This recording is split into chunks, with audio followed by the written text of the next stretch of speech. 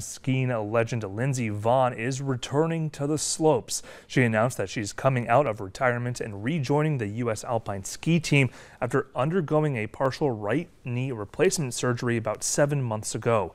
Vonn, who retired in 2019, she's won 3 Olympic medals, including a gold in 2010 in Vancouver. She also has 82 individual World Cup medals and 4 overall World Cup championships to her name. Pretty impressive resume.